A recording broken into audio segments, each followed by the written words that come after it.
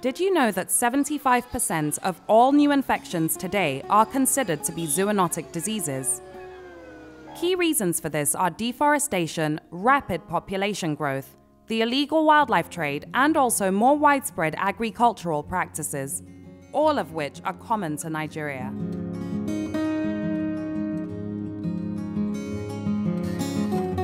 Zoonotic diseases, simply put, are diseases that we share with animals.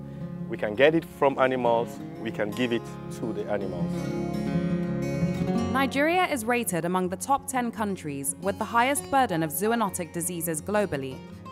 Some of these illnesses you may not have even heard of, as it's usually only those that cause pandemics or widespread epidemics making the global headlines, like the 2006 bird flu outbreak in the country, or the pandemic flu, which humanity hasn't experienced in a while, but scientists say we are not too far off from. We have seasonal flu every year, but we haven't had pandemic flu for a while. And pandemic flu is when a flu virus can come out of the wild into a human being and go from a human being to another human being. If that happens, we are really going to be set up for another pandemic flu outbreak like the Spanish flu.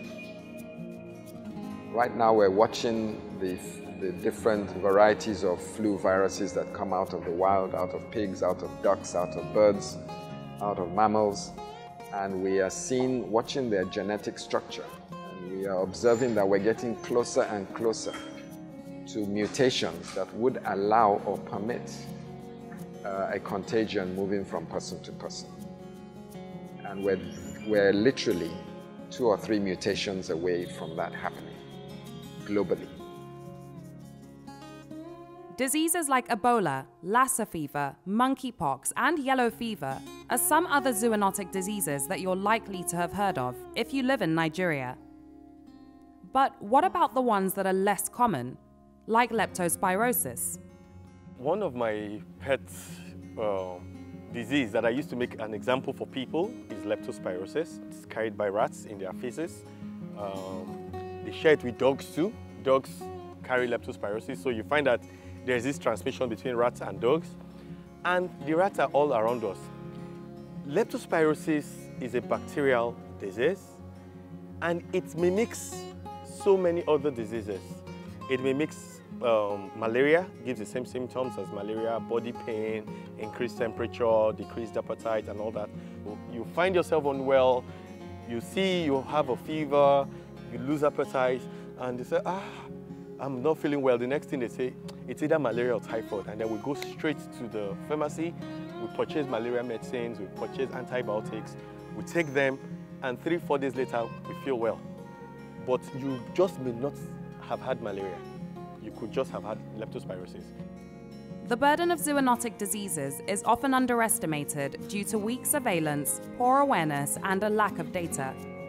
And Nigeria, having one of the highest populations of livestock on the continent, one of the highest human populations in the world, and a growing bushmeat trade, does put the country at a greater risk of outbreaks. If you have a mammal that has by nature hundreds and hundreds of viruses that live on it, in it, and in its digestive system, in its respiratory tract, in its salivary glands, and you kill it, and you take it back to your hut or your house, and you're not wearing gloves, you slaughter it, you open it up, blood from that animal, its secretions, its feces, its urine is coming in contact with you, you are now exposed to hundreds and hundreds of these pathogens. Now 1 or 2 or 3 or even more of them will be able to affect you and infect you and make you sick. That's a zoonotic event. Now if that pathogen is able to affect you and infect you, and you're able to infect another human being, then you're now setting up a good environment for an outbreak. Now, the interesting thing about zoonotic diseases is the ones that have been established amongst us, we have developed what I would call a relative amount of immunity to them. We've been exposed, we've survived, so we're immune to them. So they really are not the cause of immediate concern. The challenge now is the new ones that are coming into the society via the bushmeat trade. We are not prepared for those ones. We do not have immunity against them. The COVID-19 came and took the world to its knees because we didn't have any immunity against it. If you look at animals that live in the wild, if you take one of those species into the laboratory and extract all the pathogens that live in it, you will find hundreds and hundreds of different kinds of viruses. We haven't seen it often enough to make it a health priority, and therefore we won't have any treatment or any vaccines against it, because how many times have we seen COVID before? You know, who's going to spend money on a COVID vaccine? Who's going to spend money on finding out how to treat COVID or SARS when it comes up once every 100 years or something like that? So we prioritize our research and development to pathogens that are of major public health concern.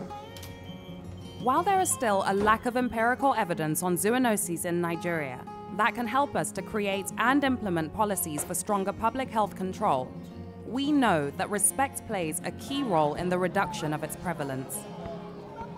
The self-respect to protect ourselves and educate ourselves on the risks, and also the respect for animals and their boundaries as living organisms. We also know that zoonotic diseases are borderless, and we are all at risk of infection. While there have been achievements in controlling some zoonotic diseases like tuberculosis, with cases of early death from TB falling over the past 3 decades, we also know that zoonotic diseases have the ability to send shockwaves across the world. So for Nigeria and many other countries, adequate public-private investment in zoonotic disease research is needed now more than ever. Laila Johnson-Salami, Arise News.